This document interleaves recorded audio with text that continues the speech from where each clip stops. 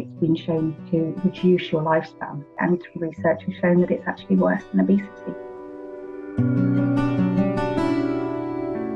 There is a clear difference between loneliness and social isolation. Loneliness is actually a really common, normal emotion. You can be isolated but not necessarily feeling lonely, and you can also be around lots of people but you can still be feeling lonely. When you're talking about data and facts and the research that's been done, predominantly it's looking at chronic or long-term loneliness, which we know can have a serious impact on your health. So there are some very alarming statistics in the UK that, for instance, that there are 9 million people that often or always feel lonely. There's around 200,000 older people who've reported that they go longer than a month without speaking to a friend or a relative. And of course, more recently, we've heard about younger people, so the 16 to 24-year-old age group, who were talking about how they feel more often and how they feel the feeling more intensely as well. I guess the most well-known sort of statistic is that actually it's been shown to reduce your lifespan. So it's actually as bad for you as the equivalent of smoking 15 cigarettes a day, and research has shown that it's actually worse than obesity, which for a long time we thought of as a high risk factor.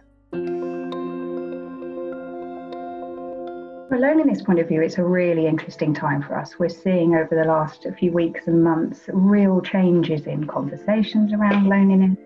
There has been some recent research that's come out by ONS, and that has shown that working age adults are actually an increased risk of lockdown loneliness.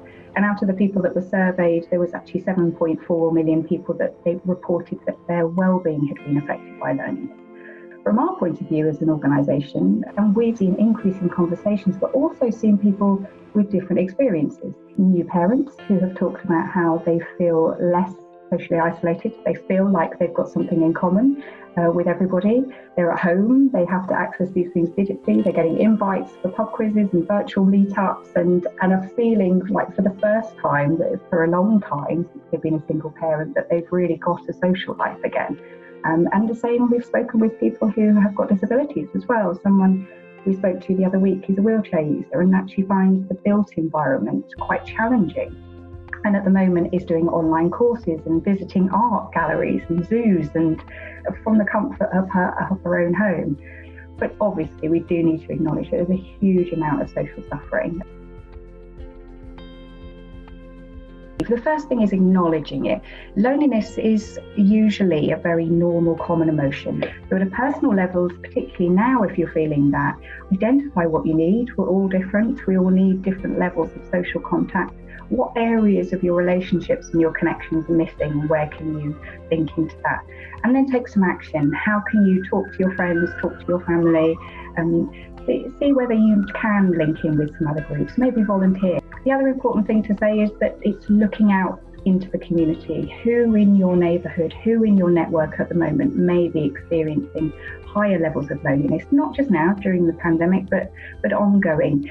Are there people that maybe need that extra support? Can you pop along and go and have a chat? Can you reach out to people and show that you do care?